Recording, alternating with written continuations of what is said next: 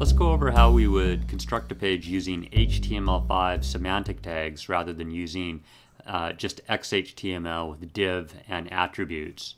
So again, we're working with a resume page here. It's just the simplest to mock up. And as you can tell, there's not really any difference in how it appears at this time, but semantically we're using HTML5 and we're using the semantic tags, and so it's going to make all the world of the difference in how it's actually being processed through the browser side. So first let's talk about how the tags are set up. Now this is just a Photoshop page showing a really simple example of how many pages are set up. I'm going to zoom this out just a little bit. There we go. And usually you'll have a top section which might have a banner or navigation. Sometimes you'll have a menu there, but for now we'll just go ahead and keep this as saying that we'll have a banner here, up here, or some type of heading information welcoming a user to a page. So the XHTML would look like this, where you would actually refer to the div tags.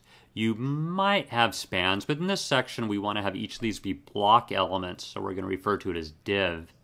And you might use class. Class would be perfectly reasonable to use for this, especially in the articles. In fact, actually, that's really kind of a typo right here. This really should be class equals article because we're calling it the same name.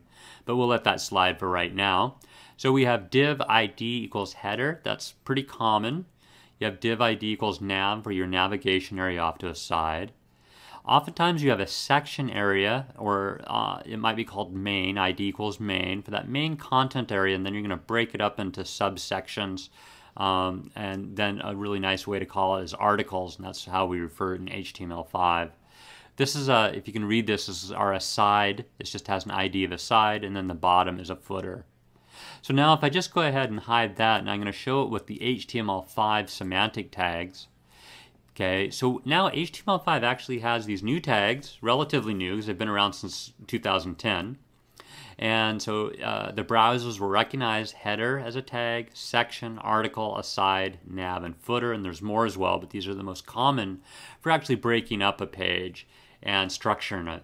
One of the first things you're going to notice when you start to use these tags, if you haven't used these before, you're going to use these and then it's not going to specifically style a page. Like if you write aside, opening aside and closing aside, well, that doesn't really do anything. It just creates a block element. It doesn't actually put anything off to the side. Same with nav.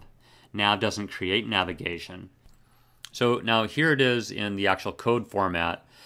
Towards the top of the page, we'll have the header. Now in this example, there's no carriage return right there, and I'm not quite sure why it's choosing to display it like that. So I'll go ahead and show it to you in Firefox, and we'll see that it actually does work.